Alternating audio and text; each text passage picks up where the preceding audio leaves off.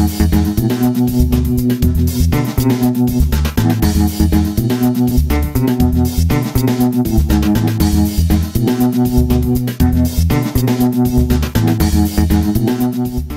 everyone, I'm Mark Brill with Blue Oak Energy, and welcome to Tech Talk Tuesday.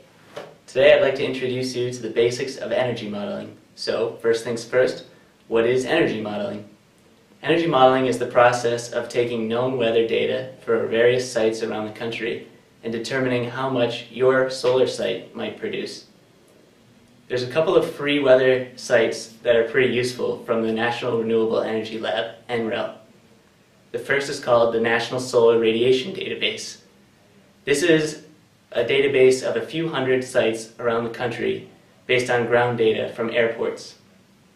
The other is Solar Prospector, which is based on satellite data all across the country. While for your site you might have data for up to 45 years, it's important to keep in mind that your energy model is just based off of one typical year. So, any year going forward might vary as much as 5 to 10% from that amount. After knowing your weather data, the next step is to put this weather data into an energy model simulator. It's going to consider things like tilt, azimuth, your panel, your inverter, and various DC and AC ohmic losses, among much more. And out from that model comes your expected energy. So, aside from predicting how much revenue you might make from your solar array, this has great design implications. And I'd like to just share with you two of them. The first is shading. You can see from this example that these cherry trees might shade this solar panel. So we have some decisions to make. Should we move the trees? Should we move the modules? Or should we just accept the losses? If we put this scenario into our model, we can determine exactly how much solar energy is lost due to those trees and help make a more informed decision. Another good example is DC to AC ratio, or the ratio of how many modules there are to your inverter.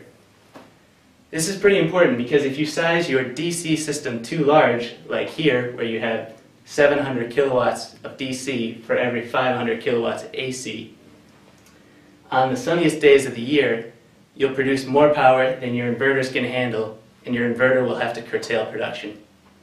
However, if you're too small, like here, where you have 600 kilowatts DC for every 500 kilowatts DC, you may have paid extra money to have a larger, relatively larger inverter, and you won't use it during the majority of the year when you don't have as much sun.